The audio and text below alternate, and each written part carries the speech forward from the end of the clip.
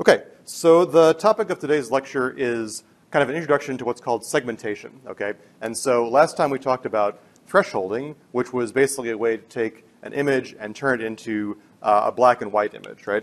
But today what we want to talk about are a couple slightly more sophisticated methods for this process. So this is intro to segmentation. And so I'm going to cover maybe 2 or 3 methods today that are kind of like, general purpose segmentation tools. And as I'll show you, these are kind of built into MATLAB for the most part. And then next time we're going to talk about an even more advanced segmentation algorithm that is, this is the stuff that we're going to talk about today is kind of like at the pixel level. And the stuff we're going to talk about on the next lecture is a little bit more like evolving a boundary or a closed contour to squeeze around an object. So it's a little bit fancier. Okay. So first thing I want to talk about is what I would call basic region growing.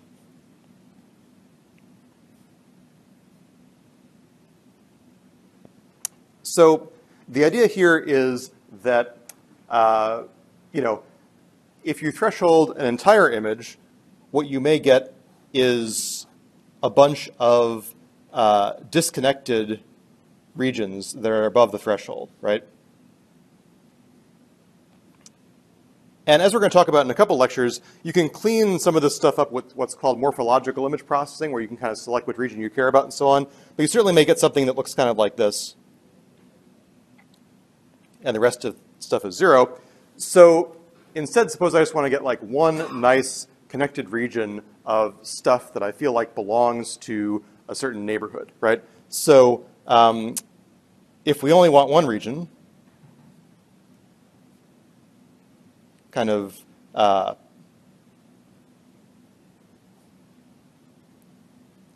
if we only kind of want to click on a point, for example, and say, we can do the following.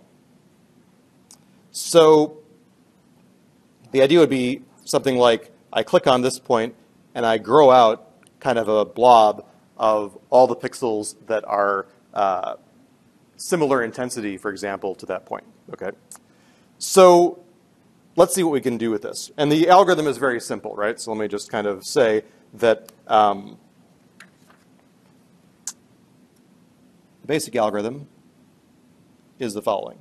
So I take my input image X or I, right, for my input image.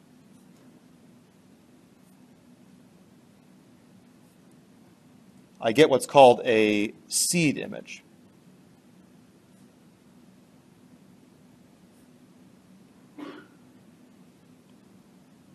Let's call that S of XY for places that I'm interested in, locations of interest.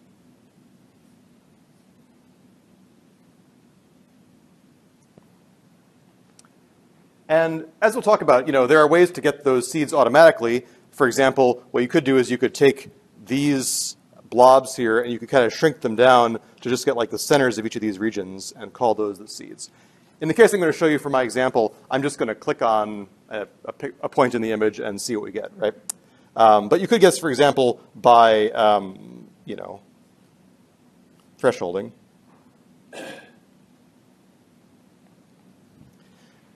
And then what I'm going to do is I'm going to reduce this seed image down to just a set of points. So I'm going to take each blob of this seed image that I got.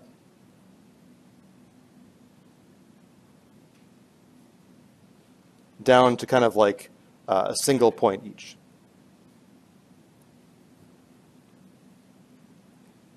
For the moment, I'm going to kind of, this doesn't really matter that much. I mean, there are MATLAB tools that help you do this. One is called region props, where you could use that to get the centroid of the point.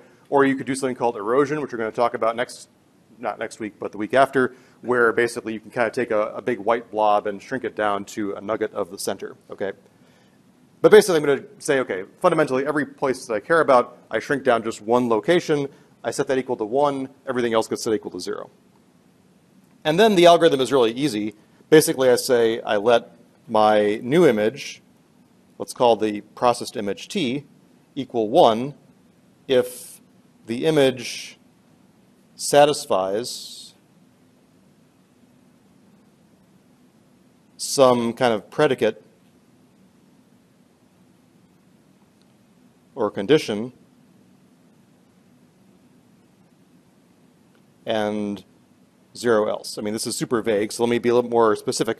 So for example, I might say something like, okay, I want to get all of the points that are connected to a given seed point, and I want the intensity of each of those points to be close to the intensity of the seed point. Right? So all this means is like saying, okay, I click on a point and I say, okay, that point's intensity is 129, and maybe my threshold is 10, and I say, okay, now find me all the points that are close enough to 129 that I can find a path from that seed point, right? So it's kind of like growing outwards from that seed point, all the other pixels that satisfy that condition, and then once I have kind of a rind of pixels that don't satisfy that condition, I stop, right? So unlike thresholding, where I could get points all over the place, here I'm kind of constrained to growing outwards from a given seed point, right? So it's kind of like saying I have my image, I click on a point, and then my region grows outwards until I have got all the points that satisfy that condition, right? So let's do an example of this for a second in MATLAB. So MATLAB has a command, and let me remember what it is. I wrote my own little wrapper around it, but let me just see what I call it. So region grow is so it's called gray connected.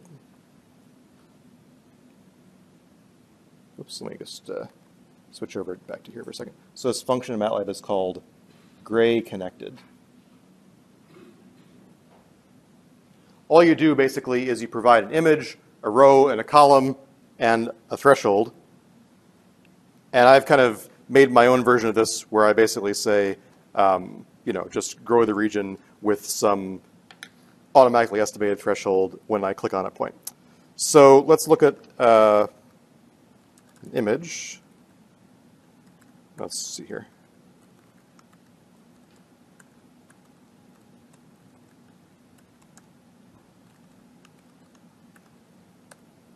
So here we got a hippo. So again, you can do this in color or in grayscale. So basically, my original statement of how this works is, if I go back to my notes, this thing here doesn't really apply necessarily only to grayscale. I could have this be like the RGB norm if I wanted to, but the MATLAB command only really works on grayscale values, which is why I have to turn this hippo into grayscale for the moment. Of course, you could modify this to work in color if you wanted to. And then my region grow command is basically going to let me click on a point and, grow all the pixels whose intensity is sufficiently similar to that point, right? So as you would expect, I click on the middle of that ear, and I get all the kind of dark ear points, right? And if I keep on doing this, I can, click on other places and get kind of the gray of the nose, or I can click on the tooth and get just the tooth, right? And if I'm lucky, I can click on the snout here and kind of get the whole. Here I got, here you can see that even though it may not look like it, this is a whole big connected chunk of stuff, right? And so maybe if I clicked a little bit better, maybe I hit on a color that was, it's even worse. Let's try clicking around. Here, this is like, a relatively bright area. So, if I wanted to, I could supply a threshold that says how close do you have to be. As you can see, the region growth is pretty uncontrolled, right? So certainly that region that I click on could still squirrel out to the edges of the image. And so, possibly I need a more sophisticated algorithm than this, right? So we're going to talk about some more sophisticated stuff in just a second.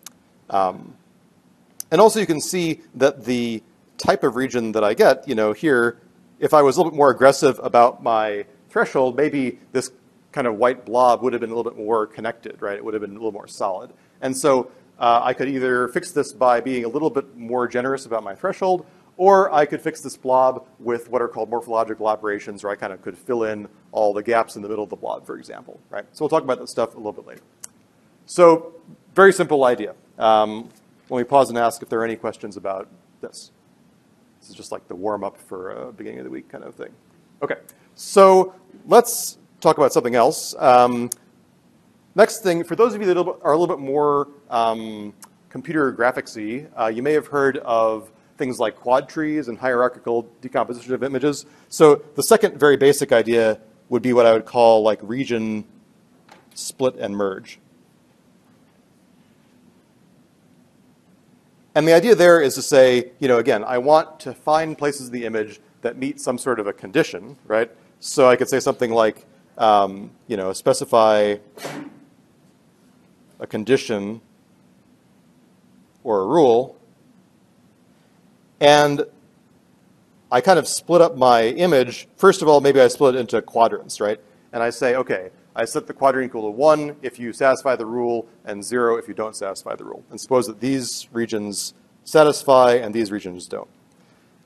Then I say, okay, well, I'm happy with the regions on the left. Now I'm going to subsplit these images, subregions on the right, and say, okay, so now which of you are following the rule, right? Maybe, again, I get some 1s and some 0s.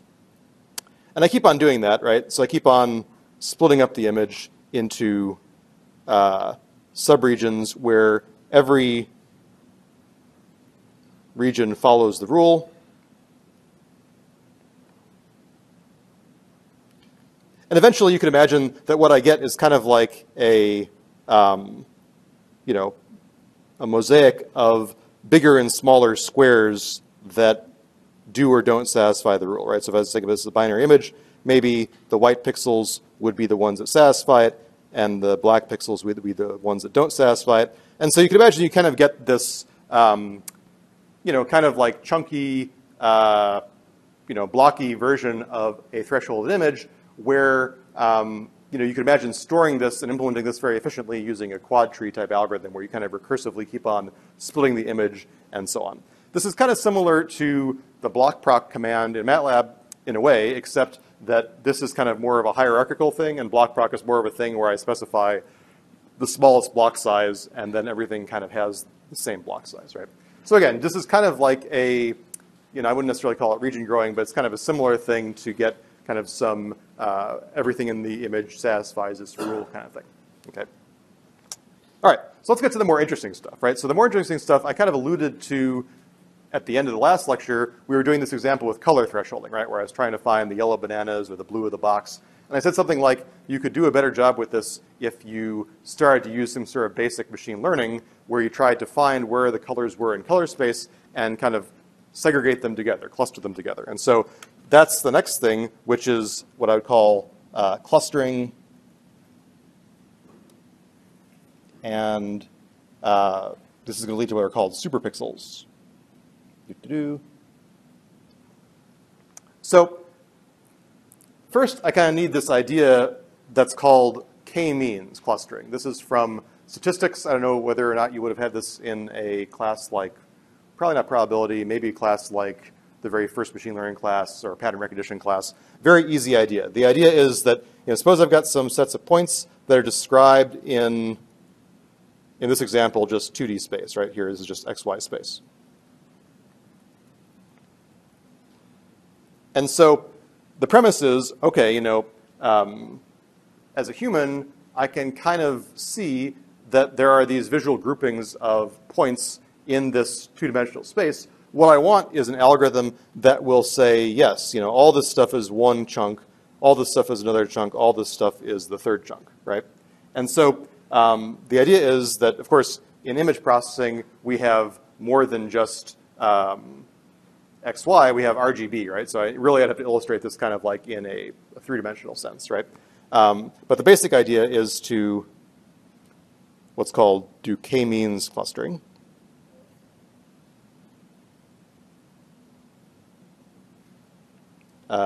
We want to gather n-dimensional data into natural clusters. And in this case, the user chooses the number of clusters.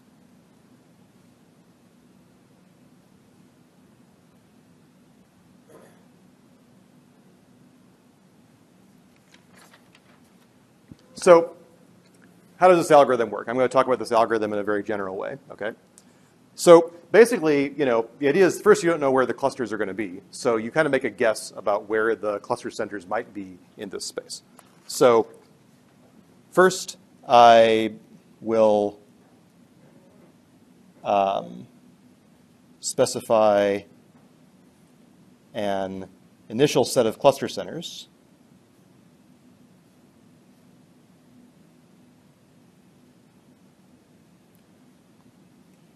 And I'm going to call those M1 through MK, which are, again, in the same space as my data points.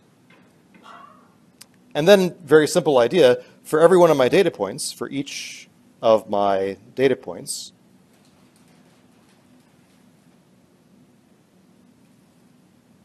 all I'm going to do is I'm going to assign it to whatever cluster center is closest to. So I'm going to assign this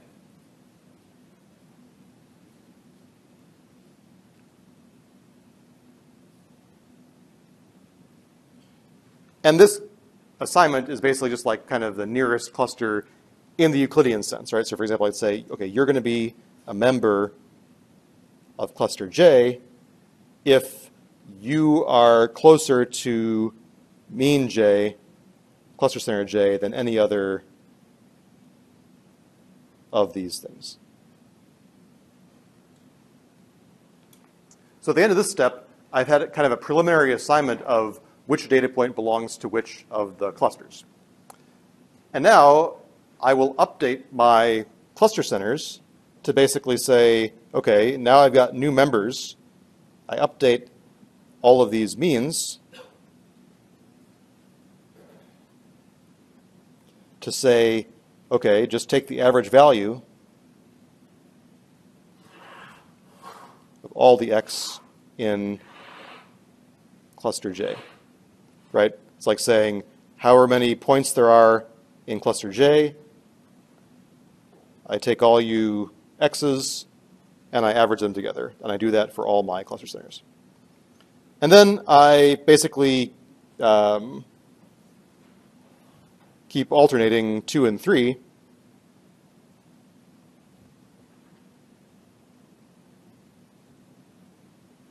until convergence, until these MJ stop changing.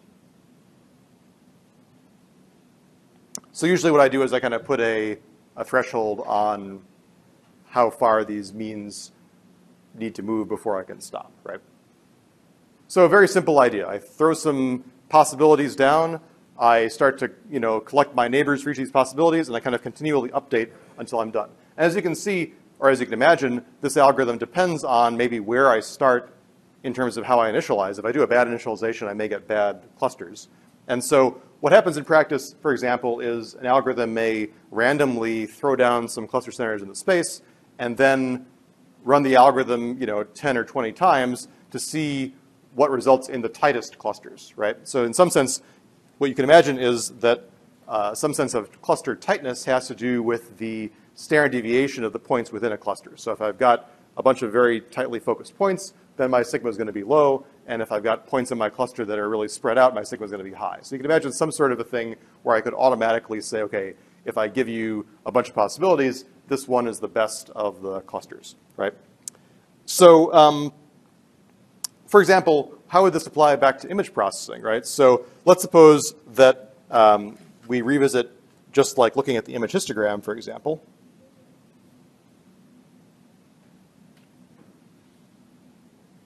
What I could do would be to say, okay, last time we talked about Otsu's algorithm for binary thresholding, right? Which in a way you could think about as a way to cluster the points in the image into either black or white, right, based on some sort of boundary line. But if I had a histogram that looked like this, for example, you could imagine that I could say, okay, I'm going to run some sort of a k-means algorithm with k equals 3, and maybe I choose initially the peaks of these values here, and if I were to cluster, maybe I would find that all the points in here were one cluster, all the points in here were the second cluster, all the points in here were the third cluster, right? And so let's just do an example in MATLAB. So first of all, hey, stop. Stop, hippo. This hippo is aggressive. Okay, so there is a MATLAB command called kmeans. And this does exactly what you want. So in fact, I think that the kmeans example, if I make this a little bigger, is in fact, well here, I think I just took the kmeans example from the data file and made it into a simple M file. So I just took the help text and made it into this. So here, this is like saying, on the left is my raw data, which you can kind of see as a human breaks into kind of two pieces. And on the right is the automatically estimated k-means clustering. And then there's some diagnosis here that basically says, you know, how much better did my clustering get as I iterated between assigning dots to clusters and updating the cluster centers. And so this sum basically is saying, you know, how much better are things getting? And so things get pretty good pretty fast. You can see it was very quick. And then you can imagine applying this to images. And so I made a, so if you search in MATLAB, for example, for, let's just see here, image clustering. Let's see what it says. Segment using auto cluster, so I'm going to show that in just a second. I thought there was a good one on, let's see, k-means.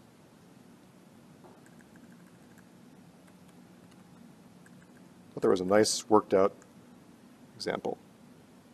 Color-based segmentation using k-means clustering. Right? So they've got this whole worked through example, which I'm actually going to do. I made this into my own M file. So if you do your own Googling, you can do this. But here's just the MATLAB file. So here's the setup, right? I've got this color image, which is coming from like a microscope slide, right? And I can see that it's definitely got some purplish stuff, some bluish stuff, and some whitish stuff, right? So what I'm going to do is I'm going to cluster in a certain space. Now, we talked about how you could cluster color. You could talk about colors in RGB space. In this example, we're going to do what's called the LAB space. And so here, if I look at the clusters over here, so what I'm seeing here is, first of all, the x-axis is A and the y-axis is B. What does that mean? That's kind of like the color components of each pixel. The one I'm leaving out is the luminance, which is basically just like the grayscale intensity. And so you can see that here there's, you know, kind of this dense set of points. And if I run the k-means clustering on this, I end up kind of chopping up that cloud of points into 3 regions. And the 3 regions, if I go back and color which thing is which, end up being pretty much the white stuff in the cluster is basically the white stuff in the image. The gray stuff is kind of like the pinkish stuff, and the black cluster is like the bluish stuff. And so you can see this does a pretty good job of segmenting the image into clusters. And then what I could do is break out, okay, here are the pieces of the images, where I can really see that I've got kind of all the pink stuff in one place, all the white stuff in one place, and all the bluish stuff in another place. And then as a final little cherry on top, I could say, okay, well, the blue stuff then is kind of divided into dark blue stuff and light blue stuff. And if I wanted to further discriminate that, I could bring back the channel I didn't use, the luminance channel, and say, okay, now I'm going to try and split this into a dark part and a light part. And so if I did that, then I could say threshold just this image here on stuff that is darker than a certain value, if we're going to use things like Otsu's threshold from last time, right? So you can see that with some pretty simple ideas, I can get down to taking a fairly complicated image and boiling it down into something fairly simple, right? And now you can imagine that maybe I could do something like, you know, count the nuclei, count the number of cells in this image just from this series of steps, right? So the clustering idea is pretty powerful and pretty simple. So let me pause and ask, any questions about this idea? So you can run this demo yourself. This is just like something I found in the MATLAB help text. So nothing like crazy fancy that I did myself. So this is okay, but one thing that's still a little bit unsatisfying is that when I do this, you can see that I still get these disconnected chunks of image, right? So if I go back and I look at the, well, I guess this is an okay example, right? So if I looked at just the pink stuff, I can see I've got pink stuff all over the place, right? Lots of squirrely, weird shaped things, right? And so what I'd like to do is lend a little bit more spatial coherence to these blobs that I get, right? And that leads to the idea of what are called superpixels. So this is kind of a cool idea that has a lot of image processing applications. Oh man, I got a zillion windows here. So let's go back to, whoop, I messed it up. So first of all, let's close all these windows to make my life a little bit easier. Minimize this guy. Second of all, let's go back to here. Okay, so I guess before I leave k-means, let me just write down a couple things I said. One was that, you know, I could probably, in general, for k-means, I could initialize with k kind of random locations, converge, and then I could kind of do this n times and take the best result.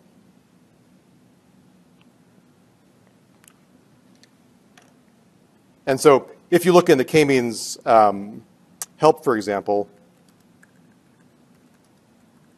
it has an extra option that says not only could I specify k, but also I could specify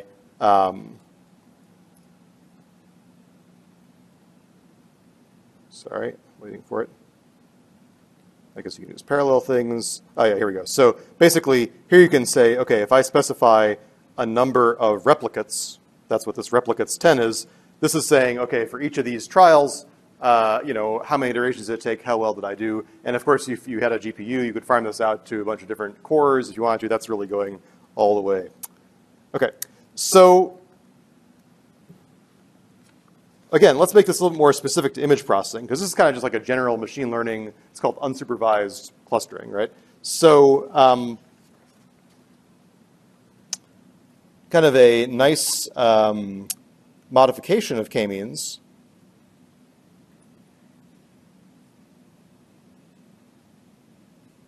that's often used in image processing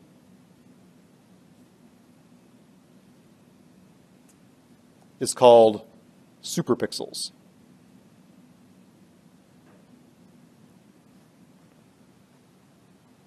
And these are defined as regions of the image that are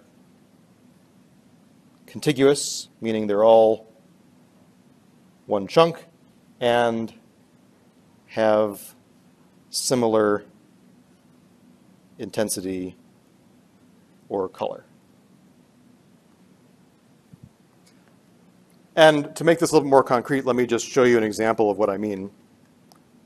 So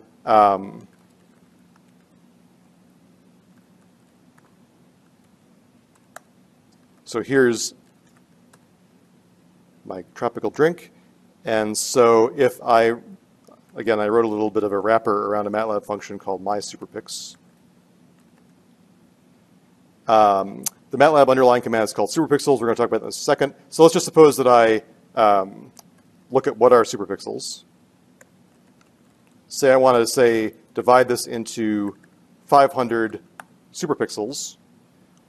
The effect is something like this. Basically, it's like saying, find me 500 regions that nicely divide up this image. And if you look, every region kind of has more or less the same color. And you know, the regions are kind of tightly divided along the edges of the image. And so you can imagine this could be pretty useful for segmentation, right? So if I just wanted to segment the cup, for example, I could pick out only the superpixels that I cared about. And instead of having to click on, you know, 10,000 individual pixels, I click on 30 kind of chunky pixels, right? And of course, if you also just color each of these things by its average value, you kind of get this nice impressionistic looking, you know, artistic rendering of the cup, right? So let's talk about how this is done, okay? So first of all, let's just talk about why we do this. Why would we want to do this? So in a way, it's a compact representation of an image, right? So we could take an image and with thousands of superpixels, I really spelled this wrong, superpixels,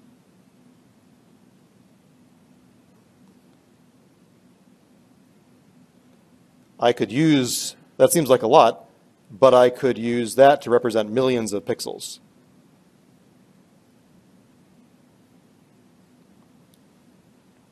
And also, you know, in a slangy way, I could say this kind of keeps things together.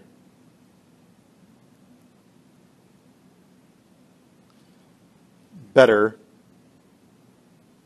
for subsequent segmentation.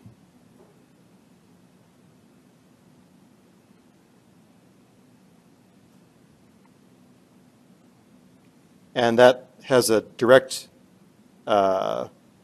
effect on the computational efficiency of segmentation algorithms. So the last thing we're going to talk about, this graph cut algorithm, benefits greatly from using superpixels instead of regular pixels. Okay, so let's talk about how do I collect the pixels into these nice chunks, okay? And as you can imagine, it's kind of a modification of the k-means algorithm, except that in addition to just color being the dimension, I also am going to add the spatial domain into my ND data, right? So this is a special kind of superpixel. It's called slick superpixels. I mean, there are a bunch of different kinds of algorithms. This stands for simple linear iterative clustering, okay? And so the idea is basically to do clustering in this 5-dimensional space. So for each pixel, I record the red, green, blue, and also the x and y. Right? So I have some stuff for color, and I have some stuff for location. And you know, this color, again, just like we talked about for the other example, you know, maybe I don't do it in RGB color. I could use LAB colors, for example. Okay, so here are the steps, right? Just like in k-means, first I have to decide on where are my initial centers going to be, okay? And so here are the basic steps.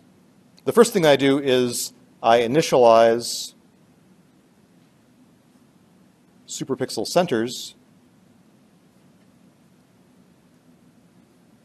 by sampling n locations on a regular grid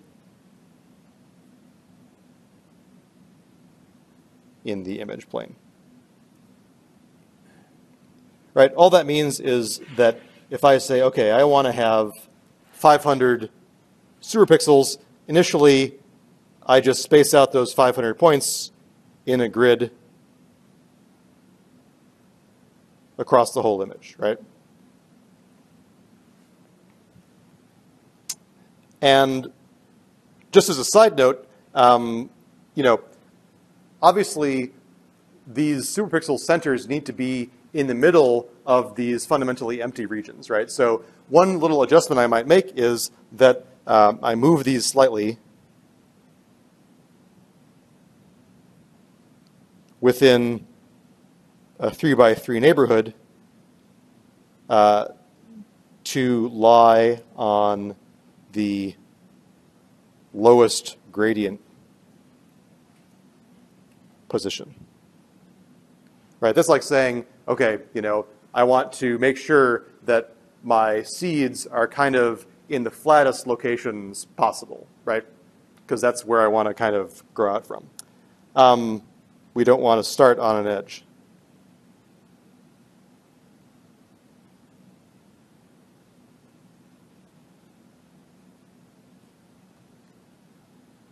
Okay, Now, just like in k-means, what I'm going to do is for every pixel in the image, I'm going to compute a distance to each of these centers. But now the distance is not just spatial distance and not just color distance, it's kind of a combination of these things. So I have to be a little bit specific about what do I mean by distance. So let me be a little bit cagey about that for just a second.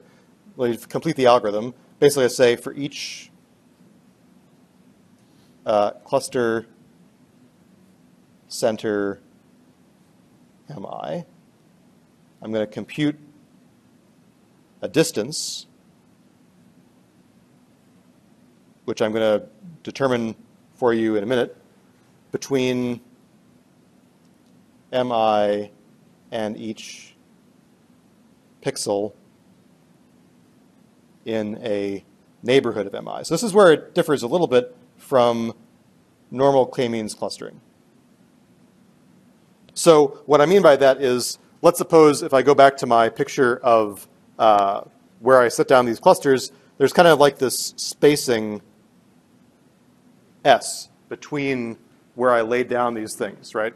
And that spacing kind of sets the tone for how big these superpixels are going to be allowed to get, right? So I'm not going to be able to cluster anywhere outside of this range. So basically, the idea would be, you know, for a given place, I'm only going to look in a neighborhood that is kind of S away. This prevents the superpixels from getting too large. Okay. And then I assign one of these pixels, or I assign a pixel to cluster I if its distance is better than it was before.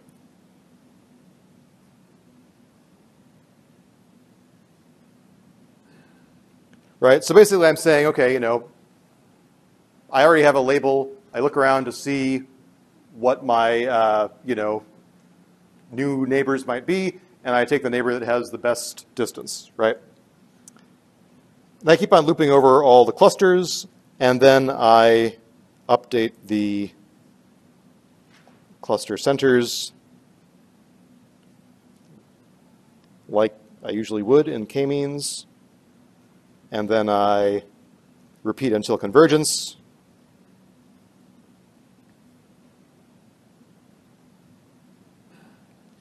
And kind of the optional step is, if I want to get that nice kind of stained glass effect, I can replace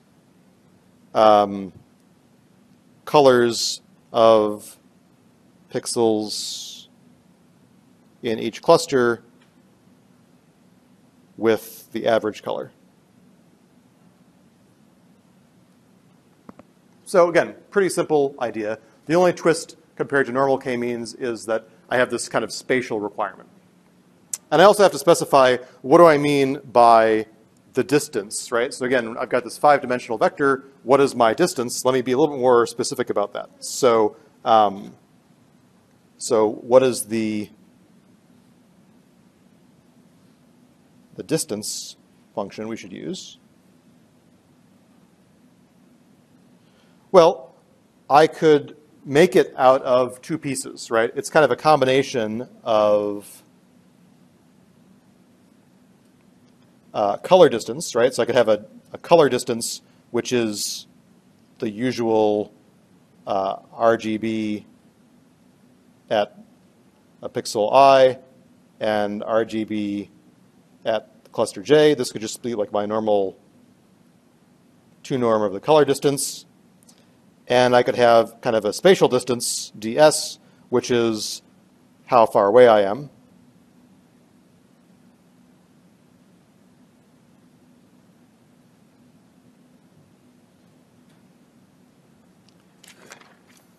And the issue with this is that the two distances here are not really on the same scale, right? So again, xy is measured in pixels, so my distances could really range from 0 to, you know, the diagonal of the image could be thousands of pixels away, right? Whereas in color space, if I'm in RGB space, then I'm kind of on a scale of 0 to 55. If I'm in grayscale space or some other space that could be on a scale of 0 to 1. And so I can't necessarily directly add these two things up because they might be on wildly different scales. And so what I need to do is make a distance that is something like I divide my color space by something, and I divide my spatial space by something. So here, for example, this C could be something like the maximum color distance possible, and the S could be the maximum spatial distance, which, as a user, I already set that in the initial phase of the algorithm, right? I kind of already specified that I don't want the superpixels to get more than S big. So this S could be the same as this S. I mean, this may be a little bit harder to guess, right? To know how far apart things should be in color space. And so in practice, maybe I don't set some hard and fast number for that. Maybe I use C to tune kind of what my trade-off is between the color distance and the spatial distance, right? So for example, if C is big, that's like saying that, if C is really big, then this part of the equation, this doesn't really even matter because this gets really small, right? So what matters to the spatial, so what matters to the superpixel is going to be kind of how spatially close I am. So C big means my superpixels are going to be more compact because they will favor keeping the spatial distance small. And C small would mean that my superpixels are, more tightly stuck to, for example, image boundaries. That's like saying if I think the color is really important, right, that means that this term dominates and it says that you have to be really similar color to me to be part of my cluster, but I don't really care so much about how spatially far away you are, so maybe I would get superpixels that are a little bit long and skinny or a little bit twisty, right? Still subject to the fact that my pixels can't get very big, right? So let me pause and ask before I go back to MATLAB, any comments or questions about this idea? All right, so let's see it in action on a couple of examples here. So I guess we already looked at my drink example. So let's see it again. So here I asked for 500 superpixels and I got this, right? If I asked for smaller number of superpixels, or actually let's start with a larger number. So if I asked for 5,000, then I get a very fine division. And actually you can see that, probably from your seeing, maybe this looks a little bit smudgy, but it's actually not that bad, right? So let's think about this. So this image originally is, how big is it? Image. 720 by 960, right? So that's, multiply these numbers together, 691,000 pixel locations, each of which has a color, right? So instead, if I boil that down to only 5,000 locations, I get something that looks pretty close to the original image. And I could certainly, say, okay, what if I was going to use about 10% of my, pixels? This image looks pretty close to the original image. Maybe it's a little bit more chunky, but certainly at first glance, you might not think that that right-hand image had anything wrong with it, but I'm using only 50,000 numbers to describe it, right? And of course, if I swing the other way, where I only say ask for like 50 pixels, then I get this kind of blobby thing. You can see what the superpixels are trying to do. Even here, the superpixels are still doing a pretty good job of following the contour of, for example, this pink part of the cup looks like it's pretty well segmented, but it's just a little bit too big to really do a great job. So it's kind of like a question of tuning to see what you like. So maybe, I thought 500 was a pretty good example. Here you can see that the superpixels really follow along the edges of the image. Now, this is all based on a MATLAB function called superpixels, oddly enough. So if I do doc of superpixels, it's either pixel or pixels, let's see. Superpixels. And so here, I specify the image and the number of pixels that I want, and then there are some other parameters I can use.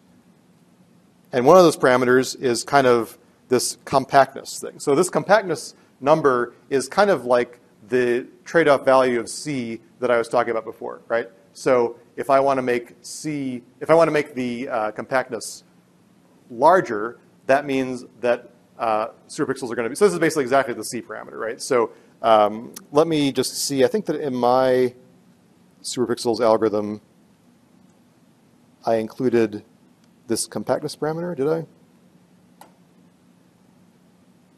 No, I guess I didn't. And if I didn't do anything fancy here. This is just literally copying and pasting from the MATLAB help file. So it's not like I learned anything fancy to write this program. Let's try a couple other images. So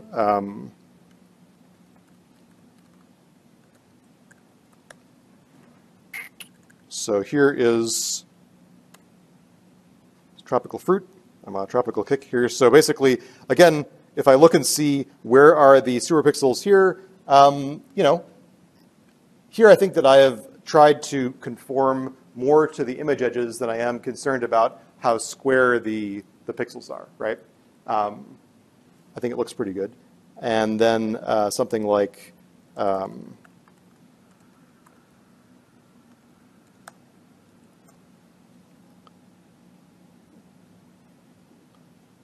so here, again, if we were to, I'm sorry actually that this is, I think this is just an image rendering issue, so let's try and zoom in here a little bit.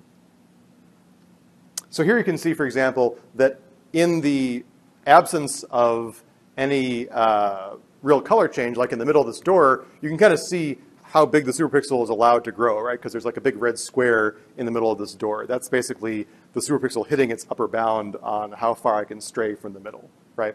And if I were to make the superpixel number smaller, I would expect that what we would see is a bunch of smaller, oops, no, not that way.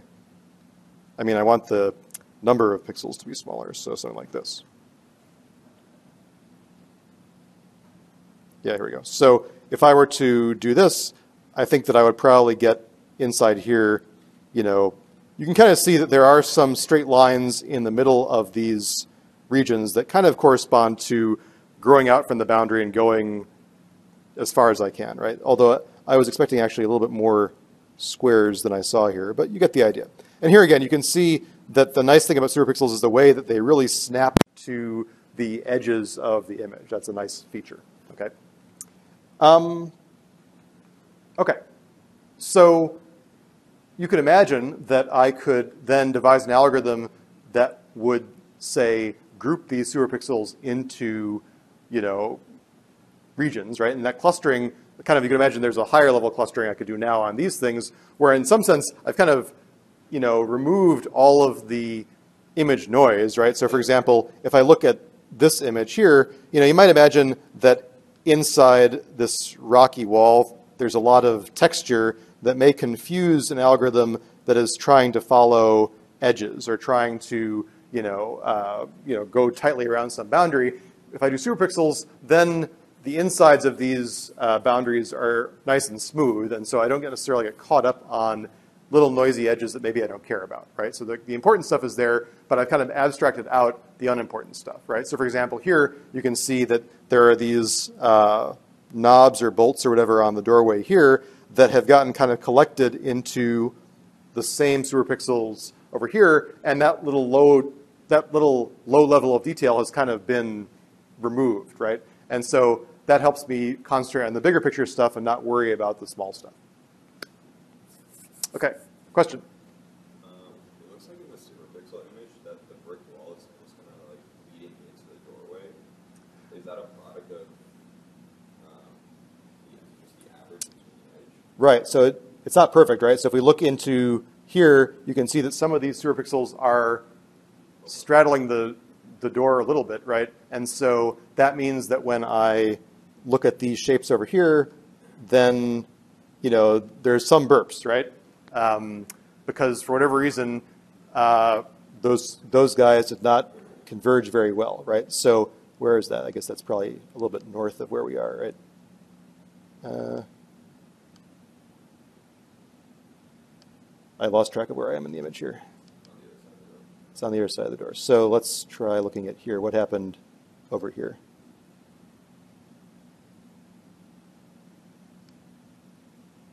Yeah, so I think, for example, you can see that there are, I think that what we're looking at is this, right? So here, these superpixels, for whatever reason, have slid over the door boundary, and I could try to fix that problem by, for example, cranking up that compactness parameter to say, okay, look, you're not allowed to get too squirrely, and you have to conform to image edges, right?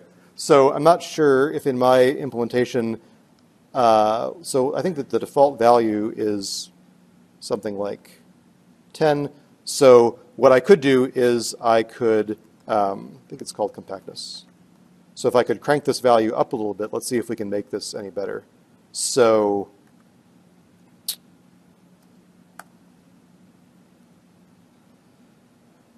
thinking. Okay, now this is interesting. So what happened here looks a little bit better. And actually, these superpixels look a lot different, right? So now, actually, these almost look like they're inclined to be squares, but I only have a little bit of a burp over the edge, right? And let's actually go the other way just to see what happens. So what if I make my number a lot smaller than I think the default is?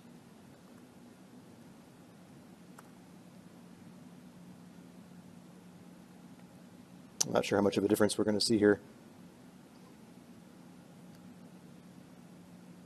I mean, there definitely is some sort of qualitative difference, right? So again, there's no magic bullet to make this work, but it generally works pretty well. And so you can play with this at home to see how this works. I believe that I have, I guess I didn't write the next homework yet, but I'll probably put some sort of super pixely problem for you to play with your own images. Okay, other comments or questions?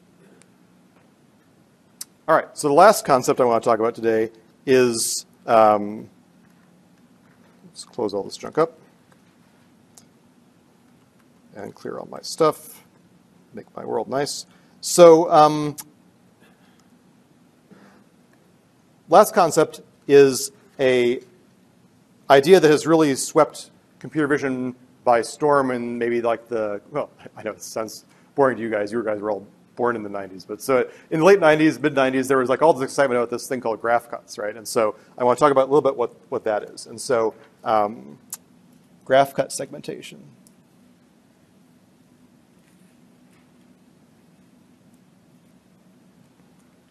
So the idea here is the following.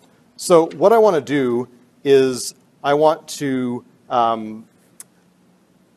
here we're going to only talk about splitting the image into two pieces, basically like foreground and background, right? So this is the kind of idea, is to separate foreground and background.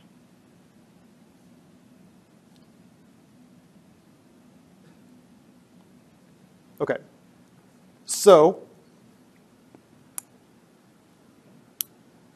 the philosophy behind graph cuts is that, thresholding and simple algorithms like that are going to fail when both the foreground and the background are pretty complicated in terms of texture, color, right? So I mean, thresholding will work great when you've got like a big blue ball that you want to segment, right?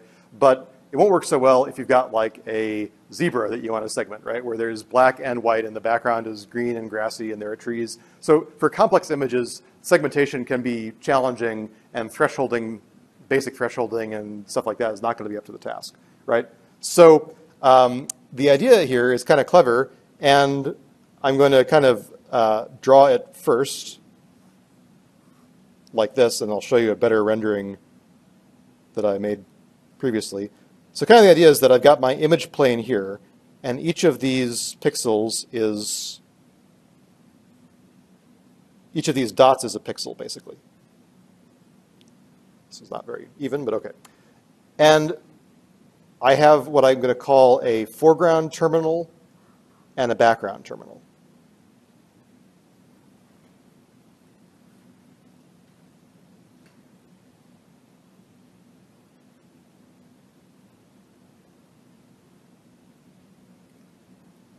Okay. And so what I want to do is I want to find a way to, initially, every one of these pixels is connected to both the foreground and the background. This is why it's kind of tough to draw on a piece of paper. Let me show you a nicer picture. Right, so the setup is the one at the left, right? So I've got, in this case, just 3 by 3 pixel grid, very simple. Each of these pixels is initially connected to the foreground and the background. What I want to do is I want to cut some of these edges so that after I slice some of these edges, I've disconnected this graph into one chunk that belongs to the foreground and one chunk that belongs to the background, right? And that kind of implies a segmentation, right? That's like saying that all the stuff that belongs with B is background, all the stuff that's connected to F is foreground, right? So what I want to do is I want to kind of use my scissors and chop through these gray edges and these black edges until there's no way I can get from F to B along some set of paths, okay? So that's the name of the game. So this separation, anything that separates the foreground and the background is what's called a cut, okay? A cut on the graph. And what I want to do in some sense is find the best cut, or what we call the minimum cut, okay? So let me go back to here.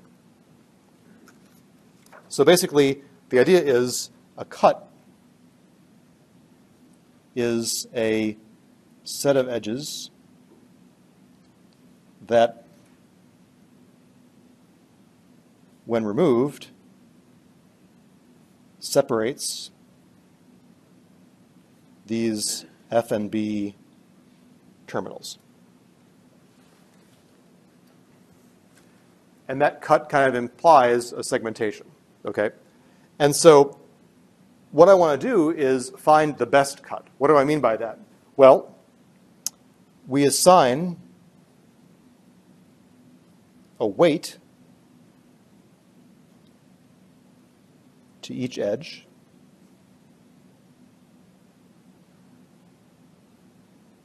And if you go back to this image, you see there are two kinds of edges, right? There are edges between the pixels in the image, these black lines, and then there are edges between each pixel and the foreground and background, these gray lines. So what I'm going to do is we assign a weight to each of these edges, both pixel to pixel and pixel to terminal. And the idea is we want to find the minimum cut. That is, if I call C a cut, the set of edges,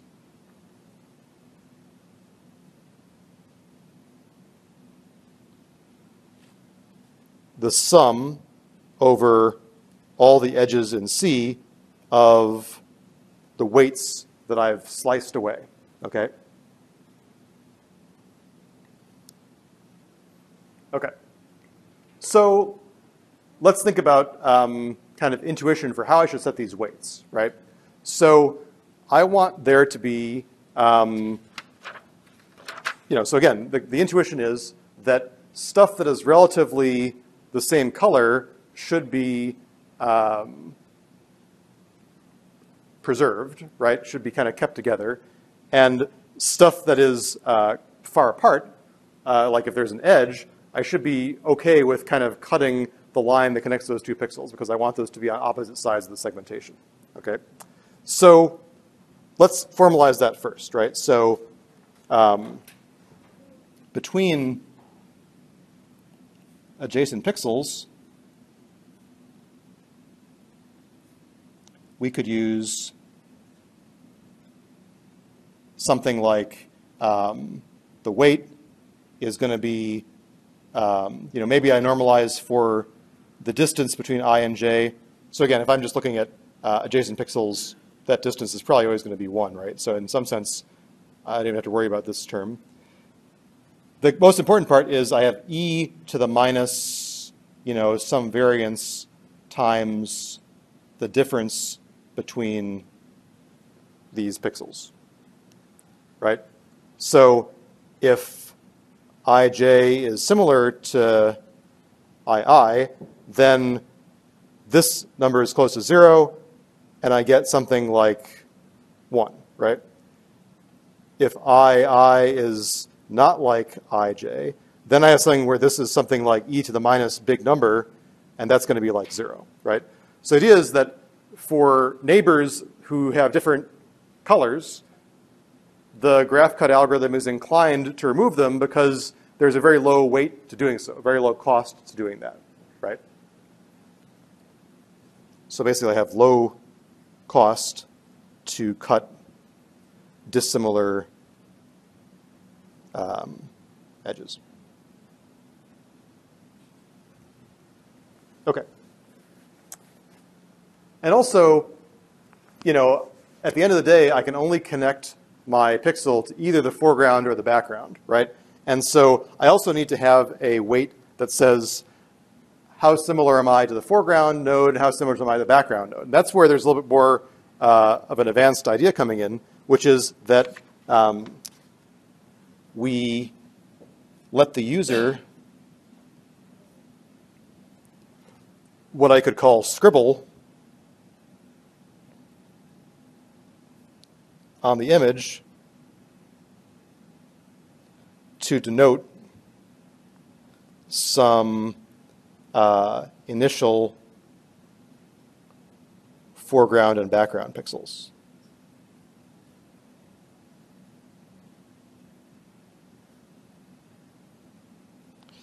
And those scribbles basically form probability distributions.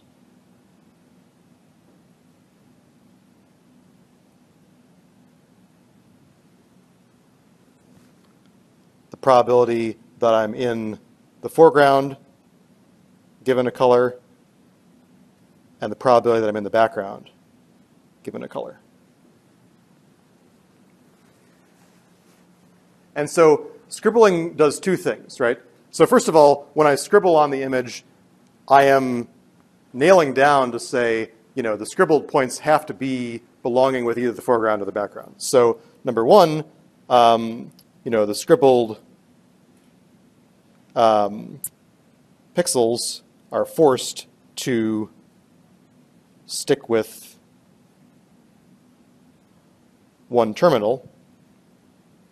And how I do that, for example, is that if I have a foreground pixel, my weight between my pixel and the foreground node, I could just manually set to be infinity or some massive number, just so expensive that you never cut it. While the weight between me and my background is 0, right? So I definitely, there's no cost to cutting that. And vice versa for a pixel that I've scribbled as background. And then other pixels,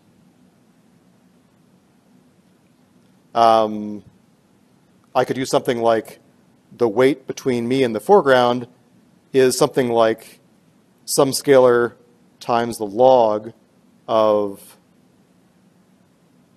this and vice versa.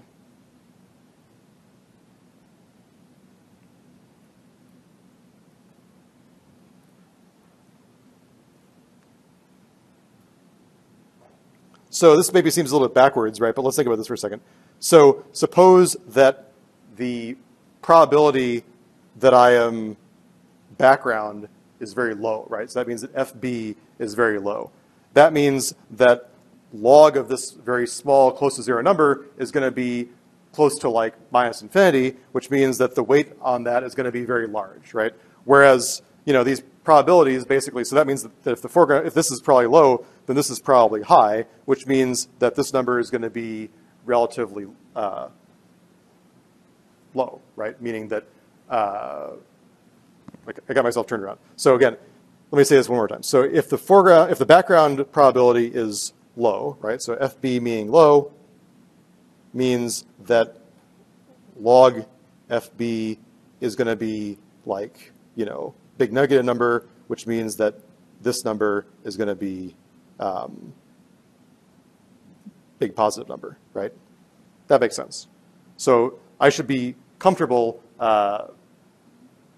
leaving that as a likely foreground pixel, right? So the idea is that I scribble on the image, I kind of seed some foreground and background pixels. All the other pixel values kind of follow along to say, okay, so if I'm kind of similar to something that was already scribbled as foreground, then it's going to be, you know, a high value on that edge between me and the foreground node. So let me make this a little more concrete. So MATLAB has this graph cut algorithm built in, and where is it? It's in this kind of a different thing. You go to apps, then you go to image processing, computer vision, image segmenter. So this brings up a little GUI that has all sorts of stuff in it. So let's load an image. I believe I had a...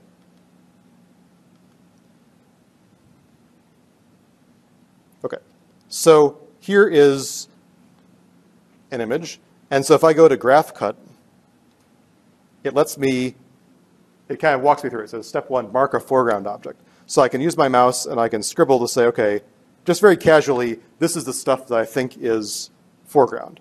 Then I say mark background. I say very casually, okay, this is the stuff I think is background. Now it goes off and automatically makes a segmentation that says, okay, stuff that is kind of similar to the foreground intensity gets clustered into foreground. Stuff that is similar to the background gets clustered into background. And I can see that's not perfect, right? But it's already pretty good. And if I were to do some more scribbling, like say, no, this is background, and this is background, and this is background. And then maybe I say, oh, but this is foreground over here. So the nice thing is that the segmentation can kind of be iteratively recomputed. And if I kind of use that to make a segmentation, I can see that I can fairly quickly kind of sketch out this foreground object, even though it's actually got a fair amount of you know, edges and texture and stuff like that. The background is complicated, the foreground is complicated, but I can still do this thing where, again, sketching on the koala basically says I'm seeding the algorithm to say, okay, I think the foreground stuff that I want is grayish and whitish, and I think the background stuff that I want is brownish and greenish and so on, right? So it's a pretty slick and simple algorithm. Let's see if we can try it on something else here. So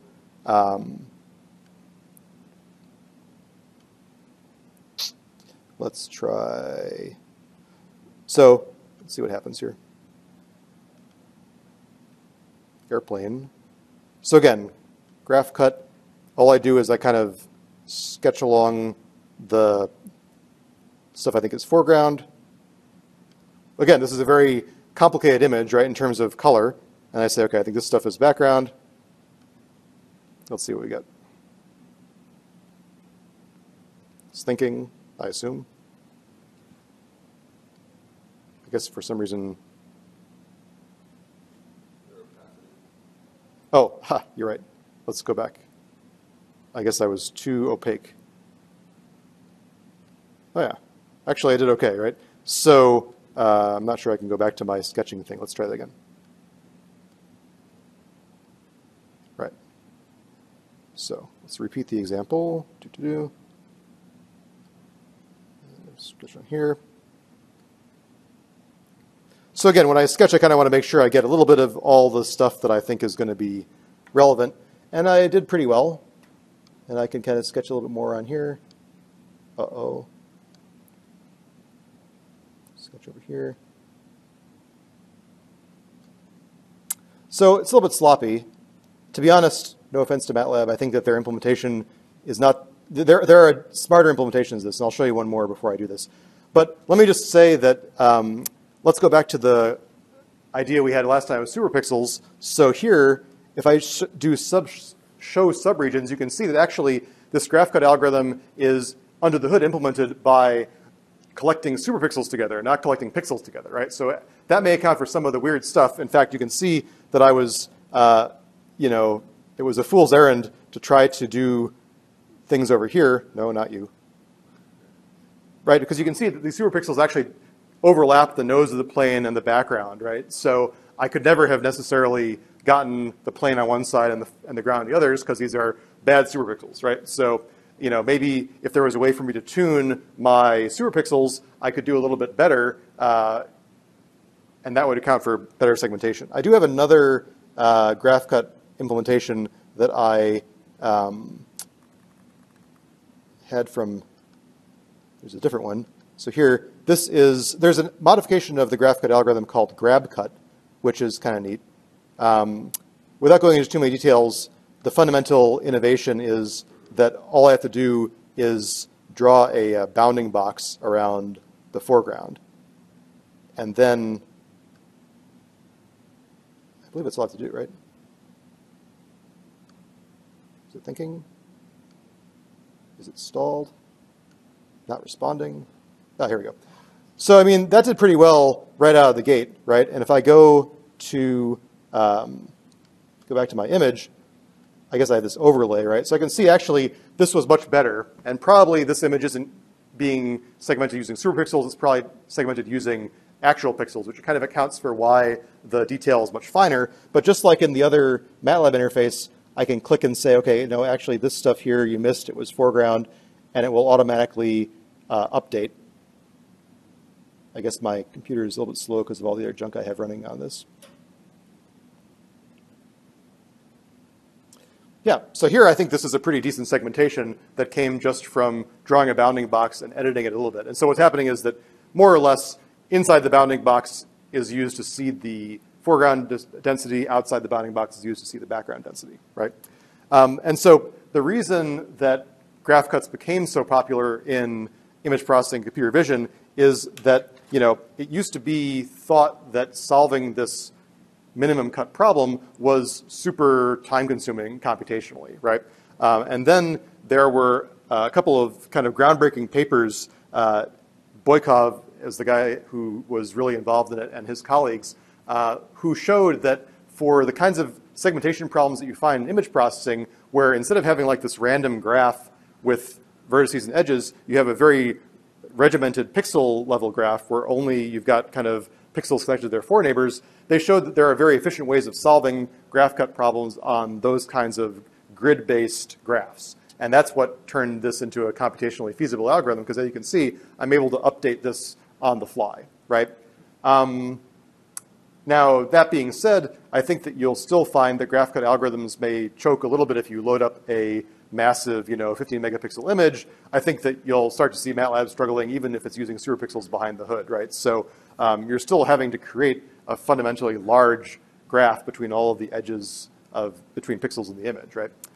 And also, just as a side note, if you took algorithms, for example, here, you probably learned about max flow problems, min cut problems, Ford-Fulkerson algorithm. Those are the things that are kind of under the hood for solving these kinds of problems. So in general, these computational problems are inherited from this idea of, the dual so-called of the minimum cut problem is this maximum flow problem of basically how much stuff can I push from point A to point B along these links that have finite capacity, right? And so that problem turns out to be related to the minimum cut problem. And so if you took algorithms, you learned about ways to solve that problem. Okay, so I think that's a good place to stop for a moment. Let me pause and ask if there are any comments or questions. Yes? So when using the superpixels to do do they give any weight to how much the superpixels, like the boundary area between the superpixels, or is it still the core neighborhood? So I believe that, so the superpixels are definitely probably like 4 neighborhood or 8 neighborhood, right? Yeah. In terms of connectivity. But it would be nice, so clearly there's no, in this little GUI thing, there's clearly no way to tune anything about the superpixel size, right? So here, I don't see any little knobs that I can turn to change things, right? So you could do this yourself very easily by going to the superpixels command in MATLAB and modifying how many you wanted, and then you could call the graph cut algorithm on that. So I think that under the hood, now don't quote me on this, let's see what the function is in MATLAB. So I think if I just look for graph cut, so segment image with graph cut. Yes, so I believe that probably under the hood it's using this max flow command, but let's see. Graph cut, graph cut. So here it's wanting me to use the segmenter, but let's see if there's an actual file that goes along with it. I mean, I feel like it's got to be something where I can use it without having to go through the GUI. image segmentation analysis. So again, all this stuff is nicely built into MATLAB. Color thresholder, image segmenter, functions. Okay, so gray thresh, multi-thresh. So you've learned about some of this stuff already. It could be lazy snapping. Yes, so that's what it's called. So basically here, this is what's under the hood of the algorithm, and it's using the superpixels to do this. So here, I mean, it makes it a little bit chunkier because you have to now specify the foreground, background. Instead of giving you the GUI, you have to specify some points and so on, right? But if you want to do this yourself, then lazy snapping is the function that you would use to do it. And of course, all this stuff is also built into OpenCV and stuff like that by now, so Python. Okay, other questions or comments? Great. So next time we're going to talk about a more advanced method that basically, we're really going to model the shape of the curve that is going to go around the foreground of the object. We're going to talk about how to evolve that curve step by step to tightly wrap around it. So that's going to be called snakes and active contours. So I'll see you next time. And now I will turn off this guy.